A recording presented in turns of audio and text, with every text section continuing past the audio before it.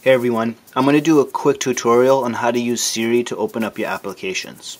So what we'll do is we'll start off with the end state and then we'll work backwards, and I'll show you guys how to do this on your phones. So let's say you want to access your music. My applications.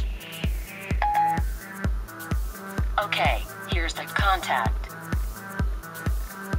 And there, I'm in the music app.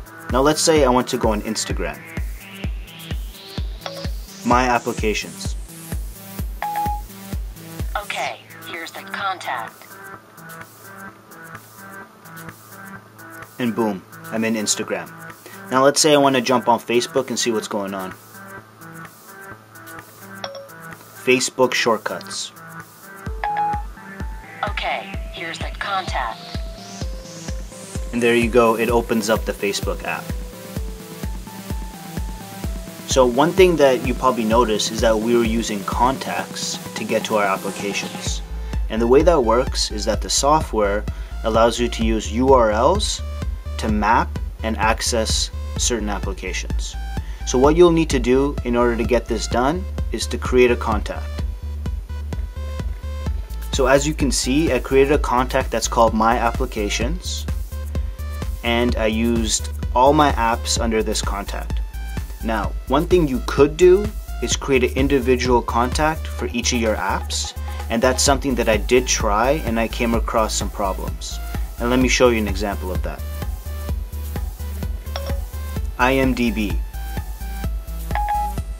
Okay, here's the contact. So the individual contact I made for imdb works nicely. So now let's try to go into YouTube.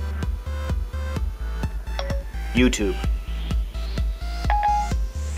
Searching the web for YouTube. So I wanted it to open up the contact named YouTube, and instead it did a web search. So let me try to be more specific. Show contact YouTube. Sorry, Nabil, I don't see any matches in your contacts. So that's pretty annoying. So that's why I put all my apps under that one contact. So now let's check out the Facebook shortcut contact I created. Facebook shortcuts. Here's the contact information. So this is the contact I made for Facebook. As you can see, I have different functions here.